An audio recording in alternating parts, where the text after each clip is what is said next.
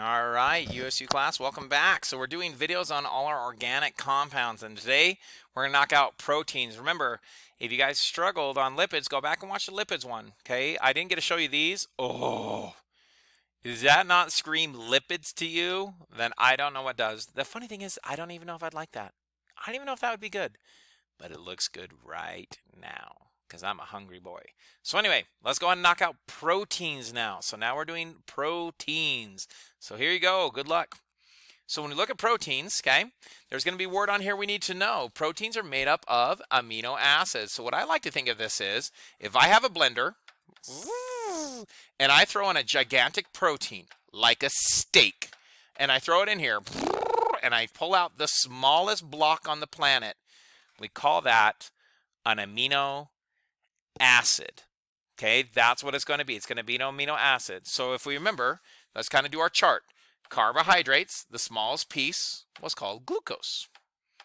Okay, for fats, let's switch colors. For fats or lipids, the smallest piece was a triglyceride.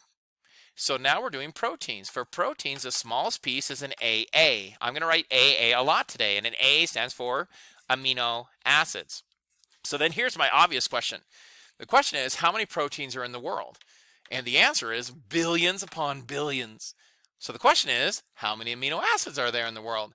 And your thought would be like, oh, there's billions upon billions upon billions. There's not. In fact, there's only 20 amino acids. Does that surprise you? There's very few of them. So let's go ahead and take a picture or look at what an amino acid looks like. Not that, not that, not that, not there it is. This is what I want you to know for amino acid. Remember, you have to know their shapes and you have to know their names. So this is an amino acid. So let's go ahead and do it. Now, if you were in class, I'd be a jerk face. I'd say, everyone take out your periodic table and find the letter R. And then after you looked and looked and looked, someone would raise their hand and be like, Bert, there is no letter R on the periodic table. You're right, because it doesn't belong there. R represents what we call the side group or the side chain. Remember what I told you? I told you there are 20 of these. Now the nice thing is our group is the only thing that changes. Everything else stays the same. So let me go ahead and teach you some chemistry. See if this helps you guys out at all.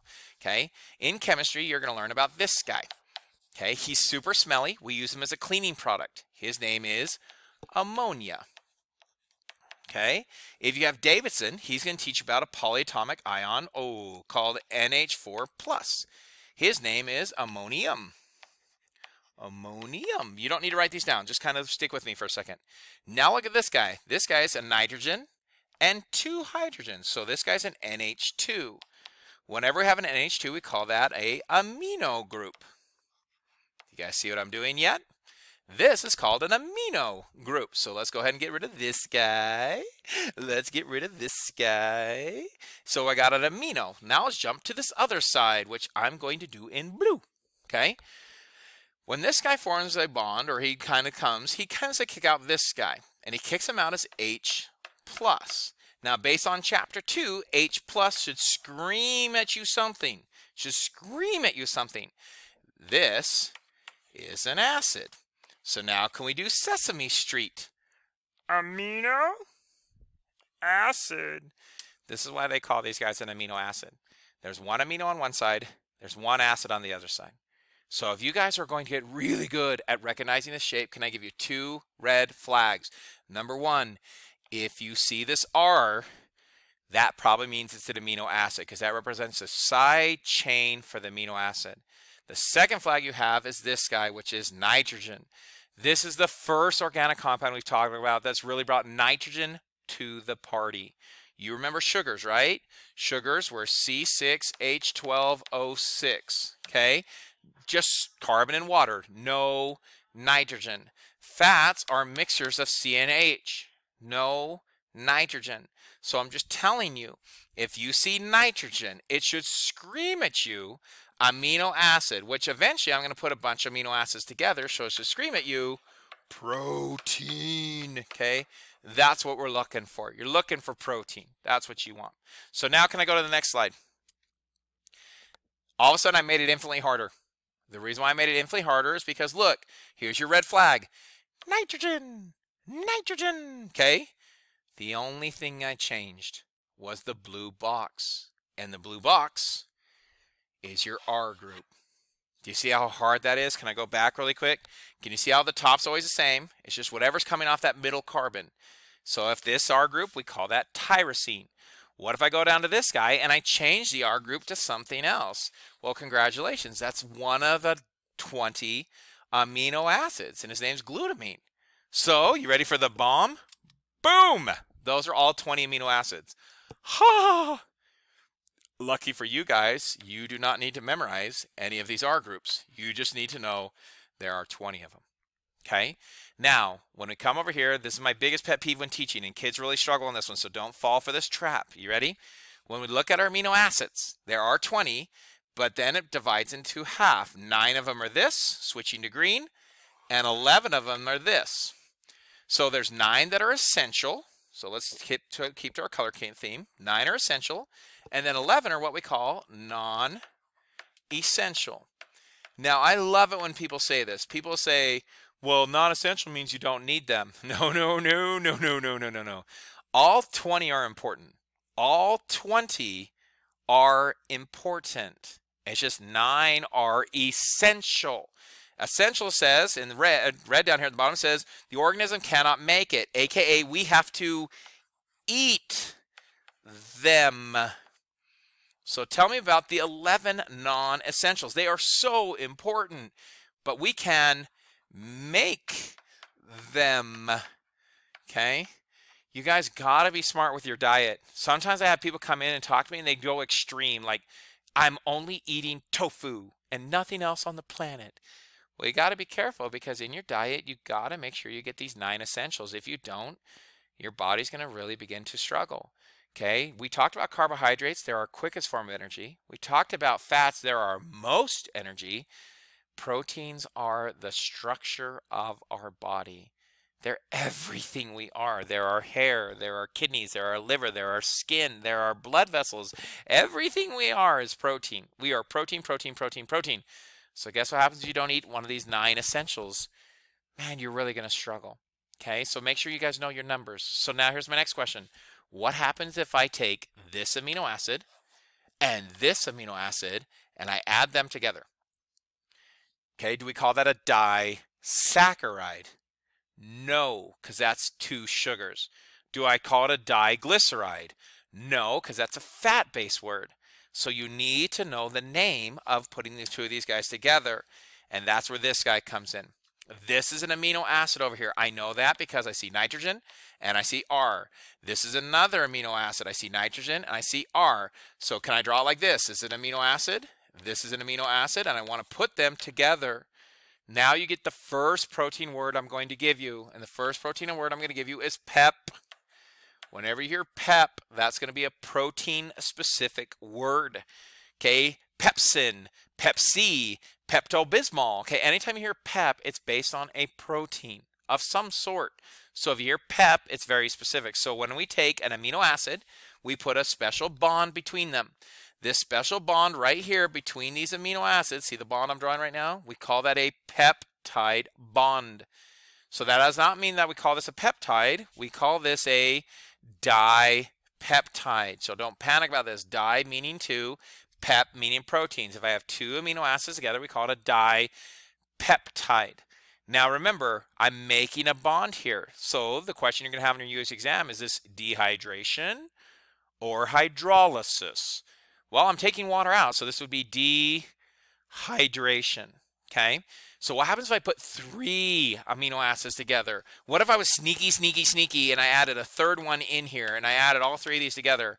Well, then we couldn't call it a dipeptide. So then we call it you could say tripeptide. I like tripeptide, but we call that then a polypeptide. So can I write that word for you really quick? Poly means many, and peptide means a protein. Okay? Now, these are the polypeptide, and all of these, let's switch back to blue because I've been trying to keep my theme. R group, R group, R group, R group, R group. Okay, these are all polypeptide. Most of you never say polypeptide. Most of you just say protein. So if this is a protein, if this is a polypeptide, what would I call one of these circles? Just one of those circles. That guy would be an AA, meaning a what? Amino acid. What if I did this on the test? What if I said two of these guys together? Well, that's not an amino acid anymore because I have two of them together. So the black box would be a dipeptide. What if I have a lot of them together? What if I have like, whoop, 4 of them together? Well, then that would be a polypeptide. You guys getting good at this yet? Okay, so there's protein. So now there's one more thing about protein I got to teach you, which is going to play huge in the future chapters. Right now, I just want to introduce him. I want to introduce him to this. Okay, so let's go to this guy. Where am I? Well, I don't even have them on here. Oh, there they are. It's kind of hidden in there. There's something we're going to need to talk about a lot in this class, and it's the almighty word enzymes. If you guys are in chemistry, they call them catalysts, okay? Enzymes make reactions happen faster, okay? They speed up chemical reactions. They're all about speed, so they're fast. They make reactions happen fast, okay? Enzymes are proteins. Now, this is one of the hardest parts of this class, especially if you're not big into names. This freaks people out. So can I draw some enzymes for you really quick without you guys freaking out? This is an enzyme. His name is sucrase. Can I draw another enzyme for you? His name is lactase. Now, at first thought, you're going to want to be like, hey, those are sugars. Au contraire, mon frere, they are not sugars. If you guys remember, sugars end in ose. Ose. Okay, O-S-E, ose. Enzymes end in ace. Ace. So whenever you guys see this suffix, A-S-E, you got to think that's an enzyme, and you got to know enzymes are proteins. So guess what sucrase does? We said it makes chemical reactions happen faster. Sucrase breaks sucrose. What does lactase do? Lactase breaks lactose. So guess what happens if you're born and you struggle making lactase? Well, then you're going to drink this guy or eat this guy. Hold on. There's one ring tied with another ring. Okay, it's a disaccharide. Disaccharide. Remember, what's saccharide? Saccharide is sugar. One of the number 1 disaccharides I gave you was lactose. So there's only one guy who can break that bond right there. Okay, and that's lactase, but you don't have him. So then guess what you are diagnosed with? If you cannot destroy lactose because you do not have lactase, you are now lactose intolerant. And that's how it works. And guys, enzymes are a huge deal in chemistry and biology, every living system. Man, we're going to talk a lot about enzymes. So I just want to introduce them for you guys now. So let's go ahead and do our chart here. You guys ready? Okay, shape. Okay, for shape, this one's going to be a little bit harder. You need a carbon and a hydrogen because it is definitely organic. I would put the R group here, right? Because you need that R group. I put acid over here, so don't worry about him. And then I'd put nitrogen over here. Okay, that's the general shape of an amino acid. Okay, names, pep and ace. You need those two names inside and out 1,000 times over. Make sure you're super comfortable with anything pep and anything ace. Function, only one. Structure. My entire body is made out of proteins. I promise you, almost anything you're touching is a protein. Okay, examples. Okay, the examples are going to be questions like this. We're going to talk about 20 amino acids. We're going to talk about how 9 of them you have to eat, called essentials. We're going to talk about 11 are non-essential. Oh, that's an H and it's not an 11. My bad. Okay. 11 are non-essential, which means you just got to get them through, your body can make them as long as you eat them. We talk about how they're important and what they do. We talk about dipeptides, polypeptides. I think an example is an enzyme. I think this is where we write enzymes and put them on here. Okay. And that, ladies and gentlemen, is your video on proteins. So once again, I hope I'm not overwhelming you. If you were here in school, man, I would take 2 days to do this, but I'm kind of streamlining it online for you. Guys, take your time, study these, watch these again and again, get super comfortable with them. Okay, that's proteins. We got one more video, nucleic acids, boom, boom, coming up.